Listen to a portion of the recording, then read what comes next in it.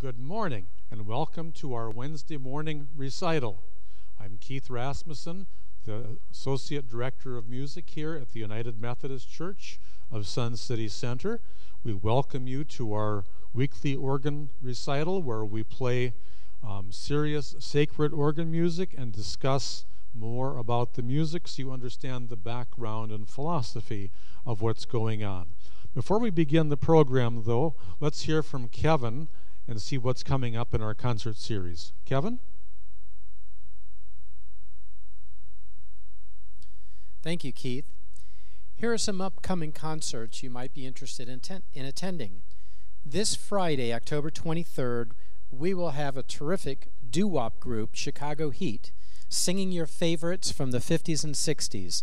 You can come support the local South Shore Kiwanis chapter, raise money for scholarships for local high school seniors as you're taken back to a simpler time when music was beautiful and harmonic. Tickets are on sale in the church office for $10. As of this morning, we had about 40 tickets remaining, so there is still room for you if you're interested, but get your tickets soon or it may be sold out. We also have tickets on sale for a day or night of great family-friendly comedy. Yes, on Saturday, November 21st, Mike Williams, a nationally recognized Christian comedian, will be performing two shows, a 3 o'clock afternoon matinee and a 7 o'clock evening show. Tickets are $10 in advance or $15 at the door if available. This is a benefit show also to support the local chapter of Campaign Against Human Trafficking. We will be observing CDC recommended safety measures at these concerts, so please bring your masks. There will also be appropriate social distancing measures and limited 25% seating capacity. So plan to arrive a little early to ensure a good seat. And if you have questions about these or any of our concerts, please feel free to contact me, Kevin Goodnow, at 813-362-0956. Keith, back to you. Thank you, Kevin. It's good to know the concert series is going on, being well attended, and having lots of interesting things happening. There are some days when I'm thankful for things that have happened in my past. One of them is that I took French when I was in high school and college. I quit taking French when I discovered it didn't really help my career, but I developed an appreciation and a love for the French culture, and particularly the French organ music. And if you've heard many of these concerts, you'll notice we play a lot of French things. That's going to change one of these days, but for right now, there's a lot of French things. The first piece today is written by Louis-Claude Daquin. It's called The Cuckoo, and it's probably his favorite piece of all time, and it sounds like the cuckoo bird. Daquin was born in 1694 and died in 1772. That would have put him at the same time frame as Bach and Handel. He lived a little bit longer than both of them did. He lived in France. He was known as a fantastic harpsichordist and organist, and was known as a dazzling performer. In 1739, he became the organist to King Louis XV. Can you imagine the performance pressure of playing for the King of France? This piece, The Cuckoo, is taken from his 1735 harpsichord suite, Pièce de Clavecin, Troisième Suite, his best-known piece. You'll hear many performances of this. I did a little bit of listening before this concert. I listened to Diane Bish. I've listened to Richard Elliott. I listened to it played by a pianist. And they all have their own level of issues and their own fine performances. I have chosen one that is not quite as fast as some of my colleagues. I would hate to wear out the cuckoo bird. You'll notice as I'm playing this that my left hand migrates back and forth from the bottom keyboard to the middle keyboard to get a different sound effect there. And I had to choose what stops I was going to use, so I used what is called a gap registration for the beginning. It's thin and bright, and then the cuckoo, cuckoo is echoed on an 8-foot flute. Well, I had to choose which flute that I wanted to use, and I had to sound right in the top part of the register and the bottom. This one seemed to be the best combination. I can just imagine you saying, with all those stops, how do you choose? Well, I'm trying to tell you a little bit of how I make some of these decisions. I'm playing another piece based on the cuckoo in a little while. I'm amazed that in this concert, which I've titled The Birds, that 2 of the 3 pieces are based on the cuckoo. I would hate to guess why. The Cuckoo by Louis-Claude Daquin.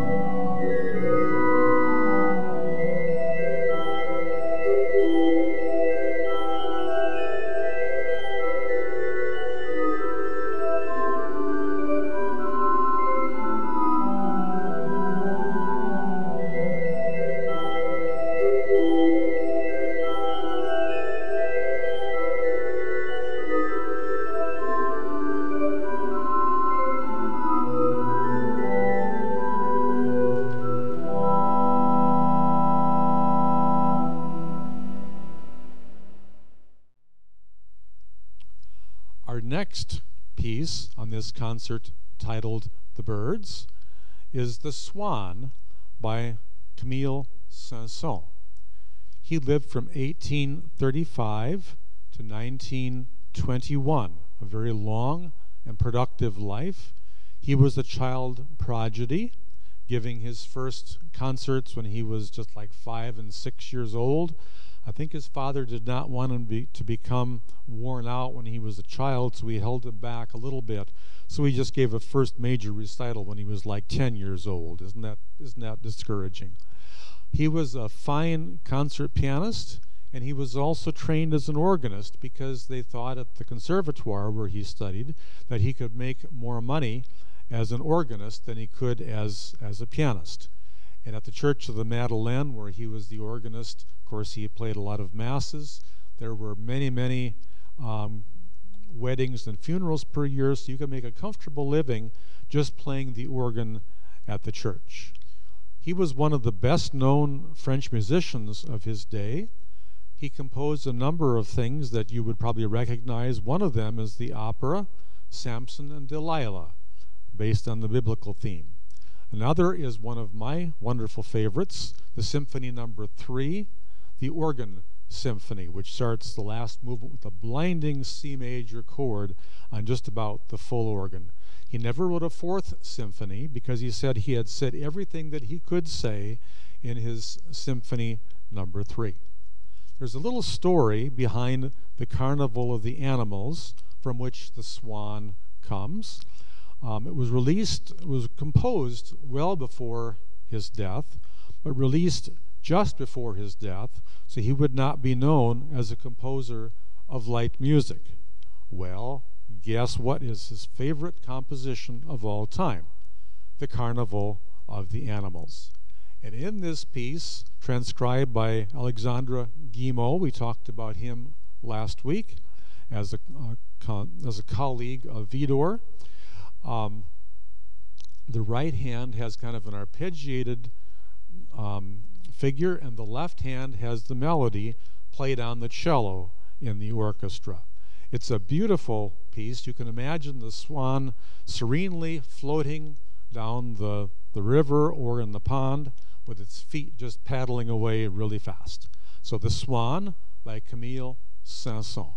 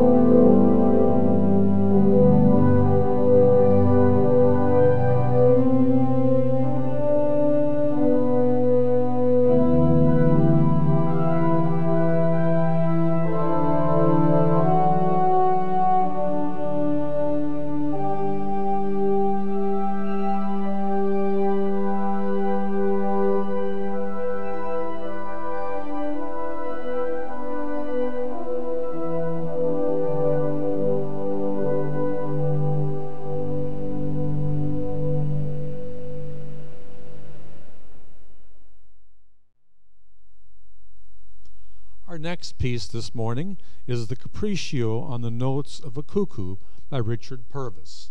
I have played this before, but in this concert of the birds, I figured that it would be foul play if I didn't include a second cuckoo piece. Purvis was born in 1913 and died in 1994, well within my lifetime. He was known for expressive performances and interesting compositions. Some of my favorites are some of his compositions. He composed, like many composers, when he was not by pencil and paper. He got ideas for one of my favorite pieces, which I'll play for you at Christmas time. He was in a foxhole in France, and he got the idea of how to write that piece. He wrote it down later. I don't think he wrote it down in battle. Purvis was at Grace Cathedral in San Francisco from 1945 to 1971. I have been there twice.